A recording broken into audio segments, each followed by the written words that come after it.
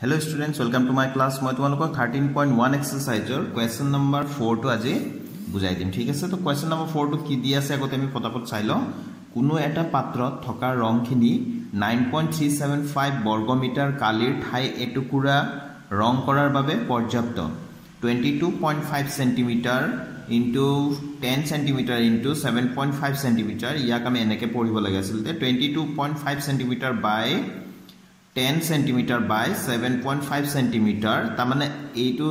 এই ধৰণে লিখা আছে তামানে এইটো কোনোবা এটা আয়তীয় ঘনকৰ জোখ বুজাইছে দিশ প্ৰস্থ আৰু উচ্চতা জোখৰ কিমান টুকুৰা ইটা অৰ্থাৎ এই আয়তীয় ঘনকটো ইটাৰ কথা কৈছে ইটাৰ জোখ দিশ ইমান প্ৰস্থ ইমান আৰু উচ্চতা ইমান এইটো কথা কৈছে এই সেন্টিমিটাৰ জোখৰ কিমান টুকুৰা ইটা এইখিনিৰে ৰং কৰিব পৰা যাব তামানে এটা পাত্ৰত ৰং আছে সেই ৰংখিনিৰে ইমান বৰ্গ 9.375 বৰ্গ মিটাৰ বুলি কোৱাৰ লগে লগে এটো কোনোবা এটা ঠাইৰ কালি বুজোৱা হৈছে ইমান বৰ্গ মিটাৰ কালিৰ ঠাই এটুকুৰা ৰং কৰাৰ বাবে পৰ্যাপ্ত অৰ্থাৎ যথেষ্ট তো এইটো জোখৰ ইটা এটুকুৰা ৰং কৰিলে মানে এনেকুৱা কিমান টুকুৰা ইটা আমি ৰং কৰিব পাৰি ইটাৰ সংখ্যাটো আমি নিৰ্ণয় কৰিব লাগে ঠিক আছে তো আমি এটা ইটাৰ পৃষ্ঠকালি মুঠ পৃষ্ঠকালি আমি উলিয়াই লৈ প্লাই যেটো আমাক মুঠ কালি দিয়া আছে যত আমি ৰং কৰিব পাৰো সেই কালিটো ইটাৰ পৃষ্ঠকালিৰে হৰণ কৰি দিলে আমাৰ ইটাৰ সংখ্যাটো ওলাই আহিব স্টুডেন্টস আমি প্ৰথমতে প্ৰশ্নত আমাক কি দিয়া আছে সেইখিনি নোট ডাউন কৰি লম ঠিক আছে আমি বাছি উলিয়াব জানিব লাগিব যে আমাক কি দিয়া আছে আৰু আমি কি কৰিব লাগে তো আমি লিখিম গিভেন পাত্ৰত থকা ৰংখিনিৰে ৰং কৰিব পৰা ঠাইৰ কালি 9.375 মিটাৰ স্কয়াৰ বৰ্গ মিটাৰ বুলি দিয়া আছিল নহয় তাক আমি বৰ্গ মিটাৰ দুটা শব্দ নিলিখি m ৰ ওপৰত স্কয়াৰ দিলে হল মিটাৰ স্কয়াৰ এটা ইটাৰ জোখ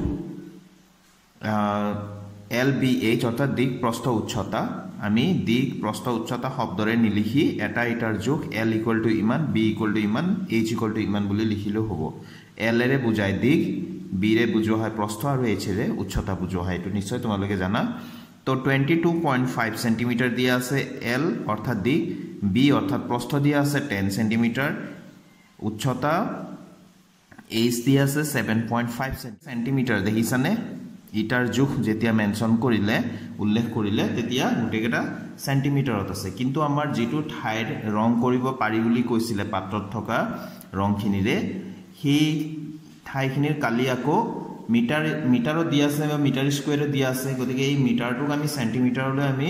পৰিৱৰ্তন কৰিব লাগে সেইকাৰণে মই ইয়াত অকমান ঠাই ৰাখি দিছো তো এতিয়া 9.375 তো এতিয়া 1 মিটাৰ মানে 100 centimetre 100 metre equal to 100 centimetre তো ইয়াতে কেইটা মিটার আছে মিটার ইনটু মিটার স্কয়ার মানে মিটার ইনটু মিটার দুটা মিটার পূরণ হৈ আছে তো এটা মিটাৰৰ কাৰণে 100 সেন্টিমিটাৰ দুটা মিটাৰৰ কাৰণে দুটা 100 আমি পূৰণ কৰিব লাগিব 100 ইনটু 100 এটো মিটার স্কয়ার আছিল এতে কি হৈ গল এটো সেন্টিমিটার স্কয়ার ঠিক আছে এতিয়া আমি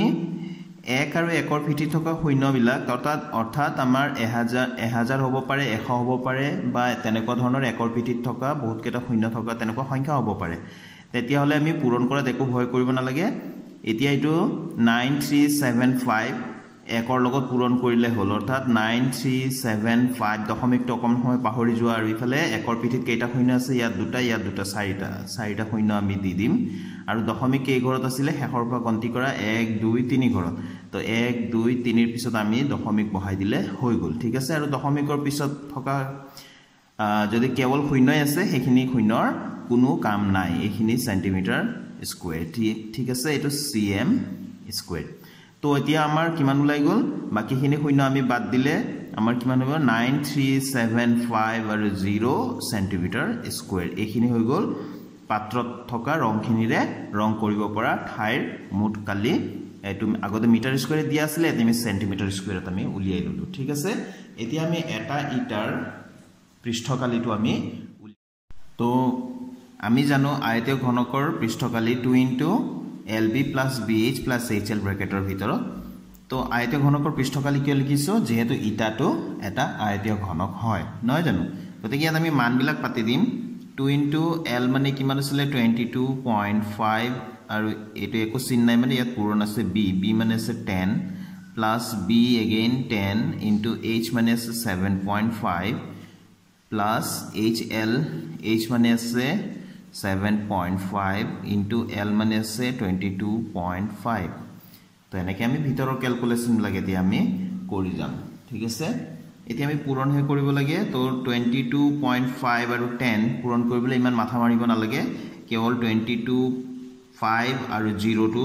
এটা 0 আছে একৰ পিঠিত গতিকে এটা 0 লগাই দিলা দশমিকৰ পিছত এটা অংক ৰাখিব লাগে দশমিকৰ পিছত এটা অংক ৰাখিম দশমিকৰ পিছত কেৱল শূন্যই আছে তো শূন্যৰ কোনো ভ্যালু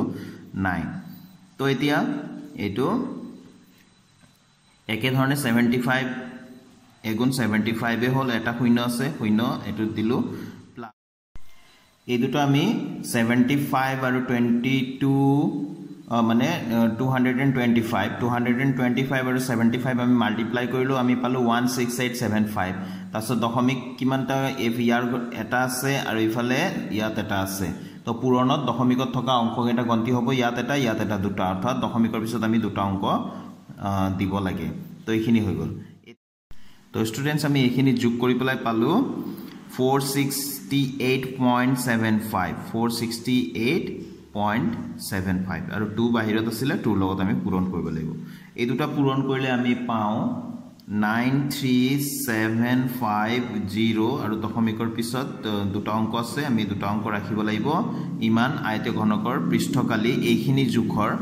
যেটো L B H এইকেটা জোখৰেৰে আয়তীয় ঘনক যেটো হয় তাৰ কালিটো হৈ গল পৃষ্ঠকালি ইমান সেন্টিমিটাৰ স্কয়াৰ এতেকে এটা ইটাৰ এটো কোনটো আছিল কাৰ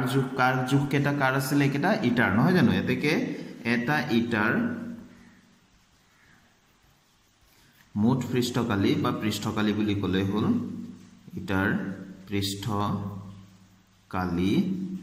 equals 937.50 সেন্টিমিটাৰ স্কয়াৰ ঠিক আছে এতিয়া স্টুডেন্টস মই ইয়াত লিখি দিলো এতেকে পাত্ৰত থকা ৰংখিনিৰে ৰং কৰিব পৰা ইটাৰ সংখ্যা যেহেতু ইটাৰ সংখ্যা আমি উলিয়াব লাগে আমি কি লিখিম সমান প্ৰদত্ত ঠাইৰ কালি যেটো ঠাইৰ কালি দিয়া আছিল একেবাৰে প্ৰথমতে আমি যেটো কৰিছিলো মিটাৰ স্কয়াৰত যেটো দিয়া আছিল প্ৰদত্ত ঠাইৰ কালি বাই এটা ইটাৰ পৃষ্ঠকালি তো প্ৰদত্ত ঠাইৰ কালি আমি উলিয়াই থৈছিলো 93750 ইমান সেন্টিমিটাৰ স্কয়াৰ আৰু এটা ইটাৰ পৃষ্ঠকালিটো আমি পালো 937.50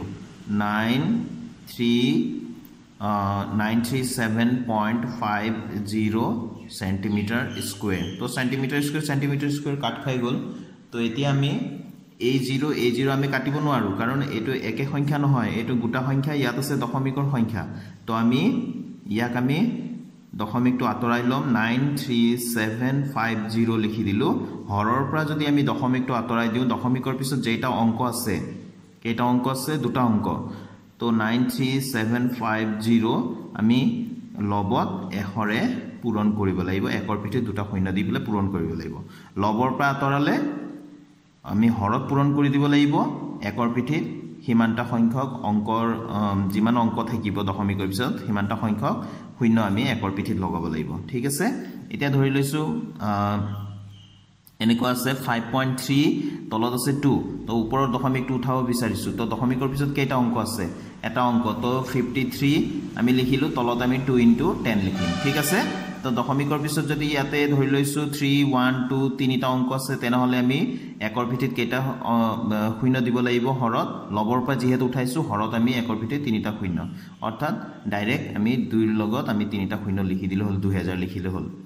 ঠিক আছে তো এইবিলা সৰু সৰু টেকনিক বিলাক আমি জানিব লাগে তো যে নহক আমি ইয়াতে এতিয়া দশমিকটো উঠাই দিলো এতিয়া আমি এই শূন্য কেটা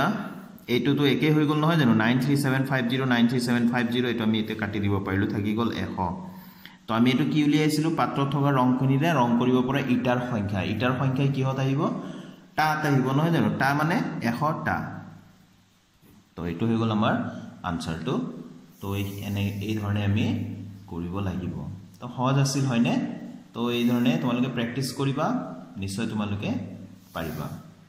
তো আজিৰ ভিডিওটো মই ইয়াতে সামৰিছো students thank U keep watching my channel